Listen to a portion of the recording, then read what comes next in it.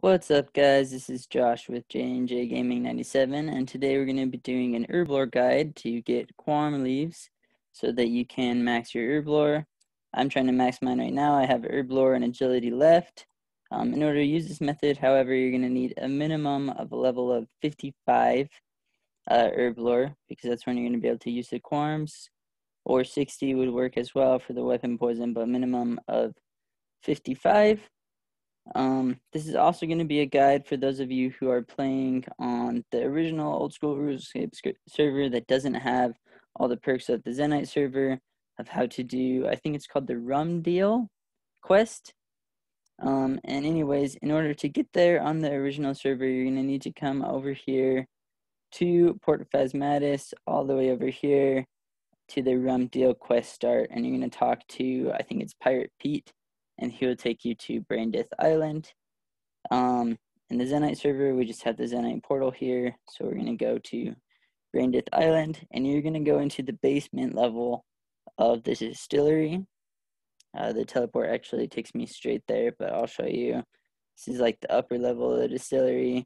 Anyway, you're going to come in here, and you're going to come down this little ladder to the basement of the distillery, and you're going to find these fever spiders. And before I start killing them, I'm going to show you my setup.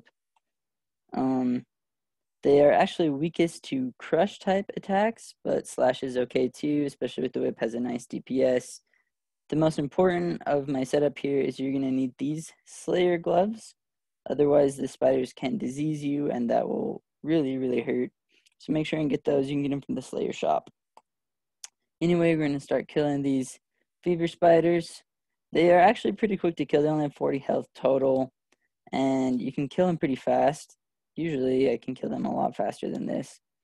And they're going to drop 2 or 1 items. So they're either going to drop these grimy quorums and a fever spider body, or just the fever spider body.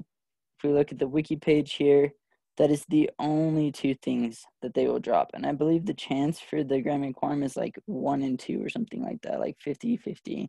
So judging on how fast you can kill these things, you can get a ton of these grimy quorums pretty quickly, and that will really help out with your herblore maxing. I would also recommend bringing a herb sack.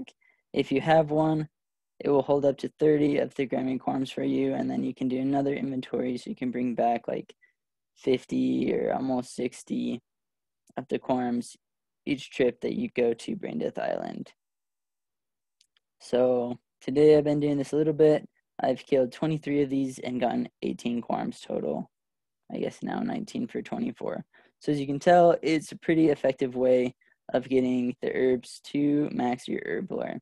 Anyways, I hope you found this video useful. Thanks for watching, and please give us a like and subscribe so that we can see you next time.